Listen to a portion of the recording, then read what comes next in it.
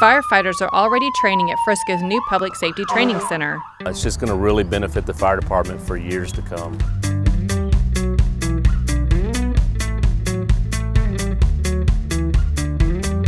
It's really given us a new focus on training. The guys, all the firefighters are really excited to come out here and really hone their skills, practice their craft. So there's a lot of energy going on out here right now. 2015 voter-approved bonds paid for the new facility near Preston Road and Rock Hill Parkway. We're just so grateful to have this facility. We're thankful to our executive staff and obviously City Council and the citizens of Frisco to just be able to have such a facility. It features a burn tower for two types of scenarios, one for a house fire and the other an apartment building fire.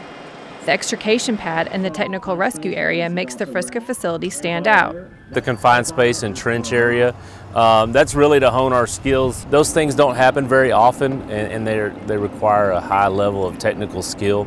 So you really have to keep those skills up. The extrication area allows first responders to practice car fire rescues and cutting people out of cars.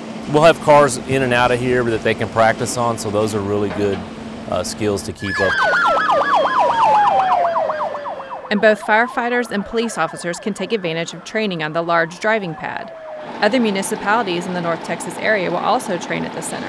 There's been a lot of interest from other cities to come out here and use our facility. And when the time is right, the training center will expand with more classrooms to allow outside instructors to come in and hold bigger classes. We're just scratching the surface on what we're going to do out here.